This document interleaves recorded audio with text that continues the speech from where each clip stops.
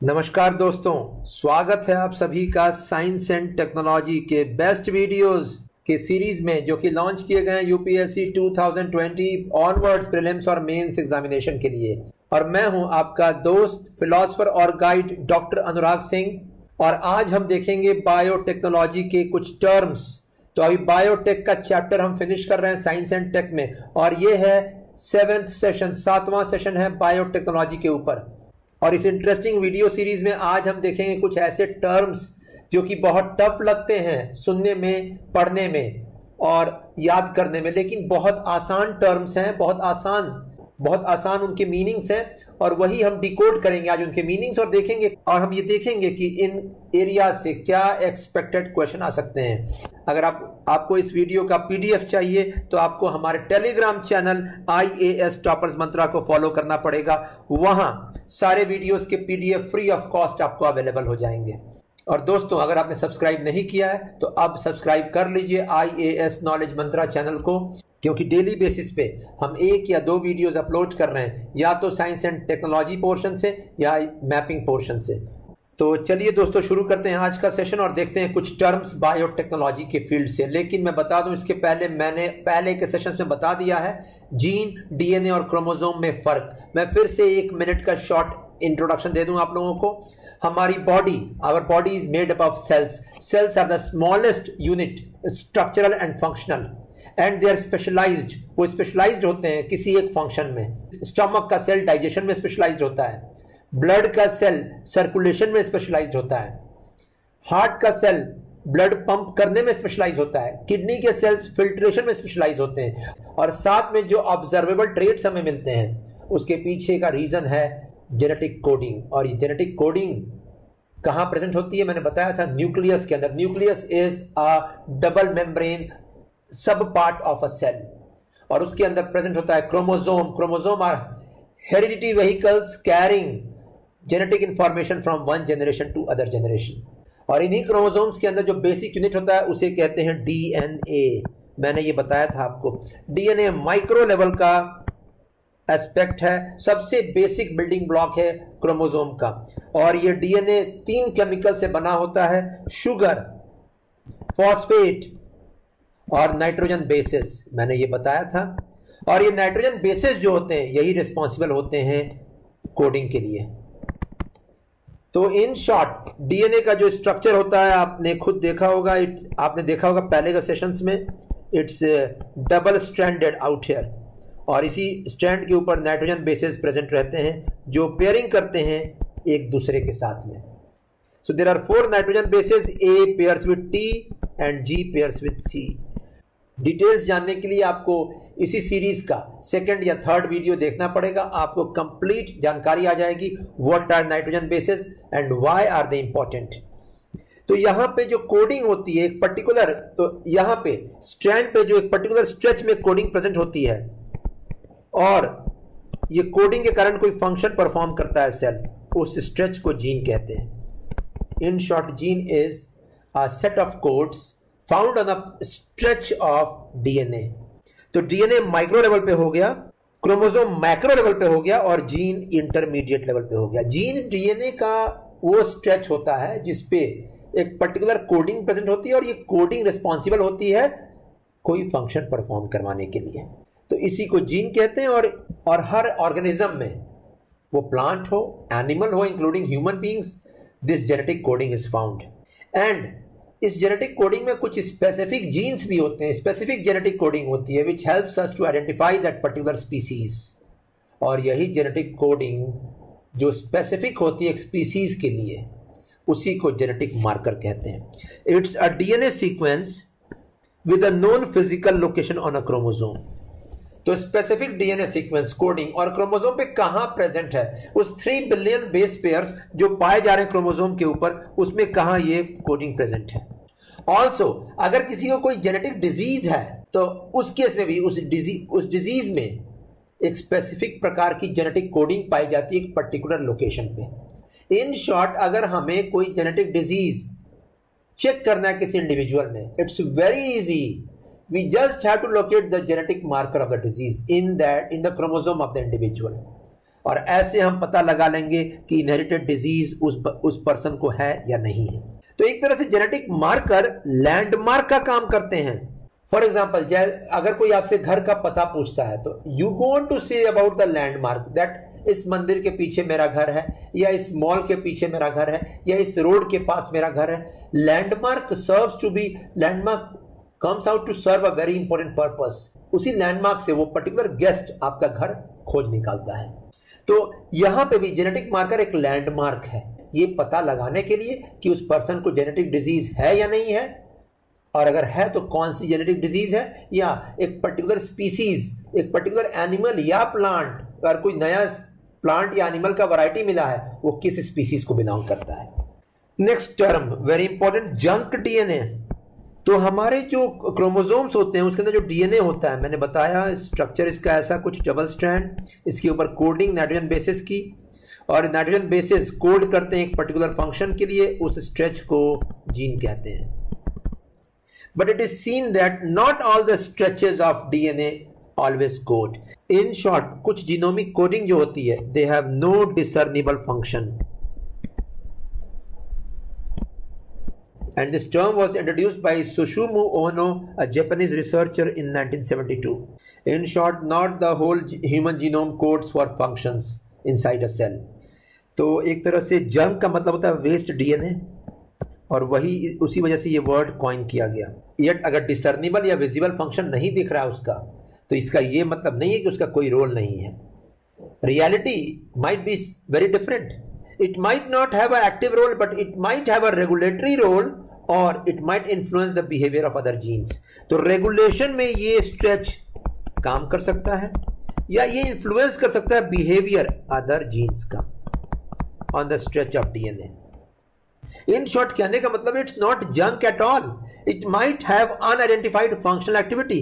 Unidentified, हम लोग identify नहीं कर पाए हैं, इसका यह मतलब नहीं है दैट वो जंक या वेस्ट डीएनए है। और यही वजह है जंक डीएनए पर रिसर्च 2001 के बाद शुरू हो गया, जब ह्यूमन जीनोम प्रोजेक्ट ने ह्यूमन जीनोमिक सीक्वेंस पब्लिश किया पहली बार, और इसके बाद एनकोड नाम का ये रिसर्च प्रोजेक्ट ने रिलीज किया that 80% of the genome may be functional, 20% may not be functional, but it might have regulatory functions, and the research is still going on at present. तो जंक डीएनए का मतलब label होता है एक genetic sequence के लिए, genetic code के लिए, which is not having a visible function, but in reality it might have unidentified functions which are not visible to us. Next term, third term हम देखेंगे terminator gene. Terminator gene technology को और भी कुछ नाम दिया गया, सुसाइड सीड्स टेक्नोलॉजी नाम दिया गया है, या genetic use restriction take, GURT, genetic use restriction take, restriction technology, ये फ्रेज दिया गया है। टर्मिनेटर जीन जब भी हम बात करते हैं, this word comes in the relation of genetic modified crops और उनके सीड्स के लिए। तो जेनेटिक मॉडिफाइड क्रॉप्स, जैसा हम लोगों ने पहले के सेशंस में देखा हुआ है, लैब में मॉडिफिकेशंस किए जाते हैं। एग्जांपल बीटी कॉटन, या example flavour सैवर tomato, we saw it.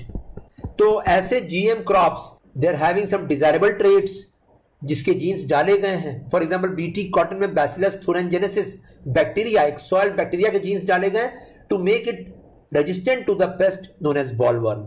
So this is a very high cost tech, और ये हाई कॉस्ट टेक में एक हैवी इन्वेस्टमेंट चाहिए होता है कंपनीज की तरफ से, बायोटेक की कंपनीज को। और ये हैवी इन्वेस्टमेंट जो वो करती है companies over the period of time, they have to earn profits, their main M is to earn profits over this technology. लेकिन अगर जीएम क्रॉप्स रिलीज किए जाएं फार्मिंग के लिए, तो farmers generally what do they do after the first cropping season is over, they collect the fruit or they collect the seeds which are a result of the last cropping season to sow it again in the next season. In short, उन्हें दोबारा खरीदने की जरूरत नहीं पड़ेगी seeds, और यही वजह ये companies they will go in losses. तो यूएस की कंपनीज ने इसी वजह से ये टेक निकाला, टर्मिनेटर जीन टेक। इसका बहुत एक सिंपल डेफिनेशन है, अ precise genetic sequence is inserted into the seed. तो एक प्रेसाइज जेनेटिक सीक्वेंस उस सीड में पुटअप किया जाता है, after putting the desirable trait. और ये precise genetic sequence renders the seed sterile for the next generation. तो वो सीड केवल एक जनरेशन ग्रो कर पाएगा. In short germination for the second generation fails. और किसान को the farmer has to again by the seeds from the companies. In short ये कैपिटलिस्ट फार्मिंग को प्रमोट कर रहा है. And this concept was promoted in USA just because the companies wanted to patent their technology and they wanted to have profits earned over their tech. But इसका एक सबसे बड़ा घाटा फार्मर्स पे पड़ेगा. And that to the farmers of developing countries, जिनके पास enough पैसे नहीं है इन्वेस्ट करने के लिए हर साल सीड्स में. और यही वजह है developing countries specifically India and Brazil have banned the use of terminator gene in their countries. तो इंडिया और ब्राजील ने बैन कर दिया है टर्मिनेटर जीन का technology.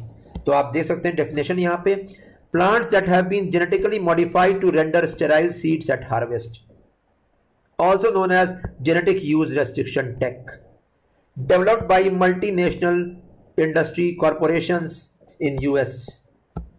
So this was about terminator gene. Next topic is silenced genes. The silencing of genes is a unique phenomenon. और इसमें इस कंसेप्ट में the expression of the gene is switched off. Expression of the gene is switched off. In short, gene रहेगा वहां पे but वो particular function perform नहीं करवा पाएगा. ऑल बिकॉज उसका एक्सप्रेशन जो प्रोटीन्स प्रोड्यूस कर रहा था वो प्रोसेस में कहीं ना कहीं ऑब्स्ट्रक्शन क्रिएट किया गया है. तो ये जीन कैसे अपने आप को एक्सप्रेस करता है, कैसे फंक्शंस परफॉर्म होते हैं, इसके लिए 2 स्टेप्स होते हैं. आप देख सकते हैं, this is the gene, a particular stretch of DNA, this is the first strand, this is the second strand, and this gene codes for the function in 2 steps. In the first step is known as transcription, in which a messenger RNA carries the coding, and the transcription occurs in the nucleus of the cell. And in the second step, the messenger RNA produces the protein responsible for carrying out the function. And this step, known as translation, takes place in the cell outside the nucleus. So, 2 steps, transcription, translation. 2 step में gene से वो protein बन रहा है जो function perform कर रहा है. And proteins are vital molecules, सबसे crucial molecules responsible for carrying out various functions in the body. और यहां पे जीन साइलेंसिंग का मतलब क्या होगा, the expression the gene is not able to code. तो यहां आप देख सकते हैं prevention of translation is one way out है. तो ये स्टेप्स, या तो ये स्टेप खत्म कर दिया जाए या ये स्टेप खत्म कर दिया जाए. तो जीन तो रहेगा, कोडिंग नहीं हो पाएगी इधर mRNA में, मैसेंजर RNA में या प्रोटीन में. The ultimately that function is removed of. And the gene silencing is another alternative to genetic engineering, जहां पे कोडिंग जीन्स की चेंज नहीं करनी है या जीन को कट नहीं करना है. जीन वहां प्रेजेंट रहेगा, जस्ट उसका एक्सप्रेशन साइलेंस कर देना है. यहां पे मैं एक और भी वर्ड बताऊंगा, जीन नॉकआउट. तो जीन नॉकआउट एक अलग वर्ड है और जीन साइलेंसिंग एक अलग वर्ड है. Gene knockout is the complete erasing of that stretch of gene, मैंने जैसा अभी बताया. तो जीन नॉकआउट का मतलब होगा एक स्ट्रेच जीन का कट करके, स्लाइस करके हटा दिया जाए. वहीं जीन साइलेंसिंग का मतलब होगा दैट स्ट्रेच रहेगा जीन का, बट वो प्रोसेस जिससे प्रोटीन प्रोडक्शन हो रहा था उस प्रोसेस में ऑब्स्ट्रक्शन क्रिएट किया जाएगा. Next concept is बायोफार्मिंग. बायोफार्मिंग का एक और भी मतलब है मॉलिक्यूलर फार्मिंग. बायोफार्मिंग या मॉलिक्यूलर फार्मिंग का मतलब होता है use of genetic engineered crops या एनिमल्स, यानी जिसमें जेनेटिक इंजीनियरिंग से कुछ जीन्स के सीक्वेंसेस चेंज किए गए हैं. एंड दीज एनिमल्स और crops are used to produce various chemicals और compounds which are used further for the production of drugs, vaccines, antibodies and proteins and enzymes.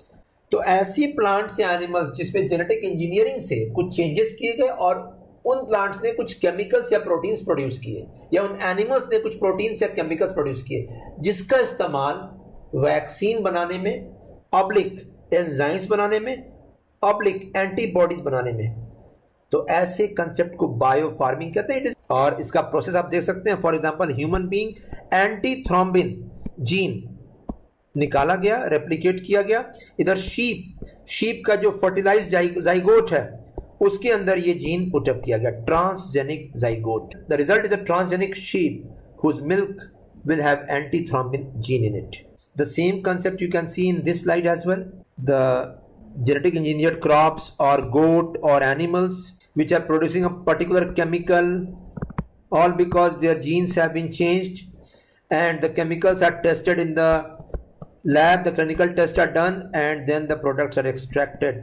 You can see the products are extracted like milk, like grains, like some enzymes which are made into capsules, and then extracted products are used for direct consumption by the human beings. तो bio farming, इसको molecular farming भी कहते हैं। और इसी में एक term आता है एडिबल वैक्सीन्स। यहीं पे एक टर्म आता है एडिबल वैक्सीन्स। एडिबल वैक्सीन्स में बता दूं यहाँ पे, they are also related to bio farming concept. Edible vaccines 1990 में ये वर्ड दिया गया।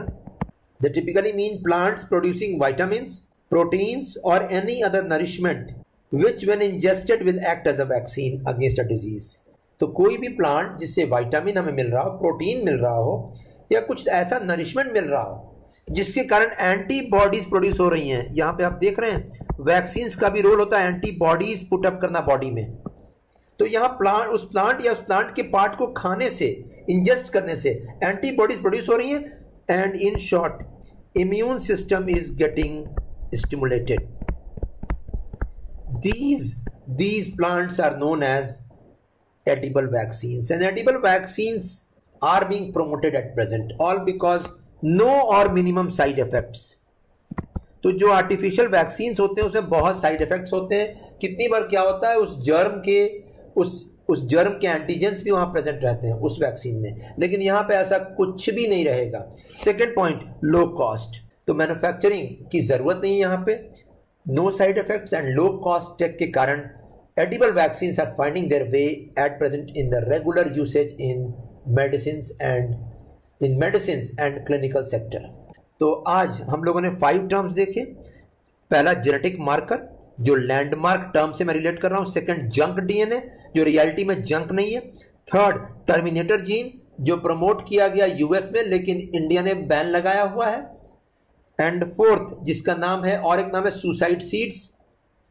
नेक्स्ट, साइलेंस जीन्स और नॉकआउट जीन्स में फर्क जरूर देखना है। Next, bio farming and edible vaccine. Genetic engineering का एक नया एवेन्यू जो ड्रग प्रोडक्शन के लिए बहुत फायदेमंद साबित हो रहा है। And let's end today session with expected question from this topic. पहला, gene silencing versus gene knockout में फर्क। मैंने कहा था जीन साइलेंसिंग में जीन की कोडिंग हटाई नहीं जाएगी, only the expression will be silent. In short, transcription and translation, 2 processes में किसी एक प्रोसेस में ऑब्स्ट्रक्शन क्रिएट किया जाएगा। While gene knockout is the complete slicing and removal of the jeans from that strand. Next, terminator gene technology. मैंने बताया suicide seeds इसका नाम है, इंडिया ने बैन लगाया हुआ है। इसका साफ मतलब है स्टेराइल सीड्स प्रोड्यूस होना अगले जनरेशन के लिए। नेक्स्ट, बायो फार्मिंग एग्जांपल्स मैंने कोट किया, एनिमल्स और प्लांट्स जो प्रोड्यूस करते हो केमिकल्स या प्रोटीन्स जिससे कि वैक्सीन्स बनते हो या नई दवाइयां बनती हो। नेक्स्ट, एडिबल वैक्सीन्स के एग्जांपल्स। एडिबल वैक्सीन मैंने बताया, the plants which produce antibodies inside our body against a particular disease. और मैं बता दूं, एडिबल वैक्सीन्स, दो it is a new concept, but in traditional systems of medicine across the world, be it Ayurveda, be it Chinese system, or be it the Unani system, or be it the homeopathic system, ये सारे alternative systems of medicine जो traditional systems हैं वो इसी चीज पे rely करते थे पहले। हाँ, फर्क इतना था कि उस समय genetic modified seeds नहीं थी, लेकिन natural plants they act as antibodies to, they help our immune system produce antibodies against particular diseases. And last point, role of genetic markers. मैंने बताया लैंडमार्क का रोल होता है स्पेशली जेनेटिक डिजीज क्यों हो रही है और उसके लिए कौन सी कोडिंग रिस्पॉन्सिबल है ये जानने के लिए। So that ends today's session. Thanks a lot. Coming session we are going to C DNA bar coding and DNA profiling. बहुत इंटरेस्टिंग वो सेशन होगा। Thanks a lot.